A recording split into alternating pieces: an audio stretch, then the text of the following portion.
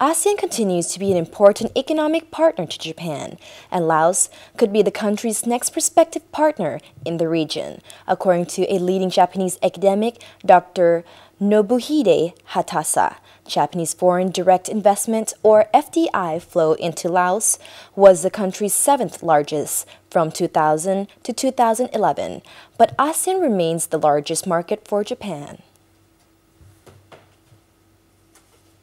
The comment was made by Japan Institute of International Affairs research fellow Nobuhide Hatasa during a lecture on the impact of Japanese economy on the region delivered in Vientiane on Tuesday, the 20th of August.